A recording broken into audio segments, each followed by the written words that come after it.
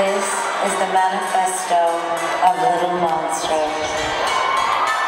There's something heroic about the way my fans operate their cameras, so precisely, so intricately, and so proudly, like kings writing the history of their people.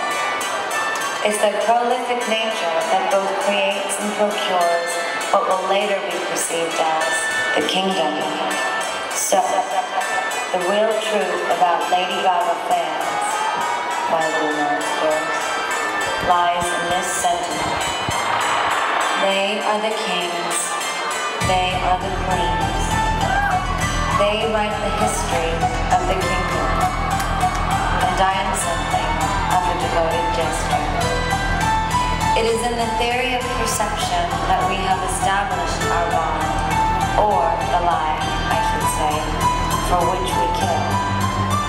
We are nothing without our image, without our projection, without the spiritual hologram of who we perceive ourselves to be, or rather to become in the future.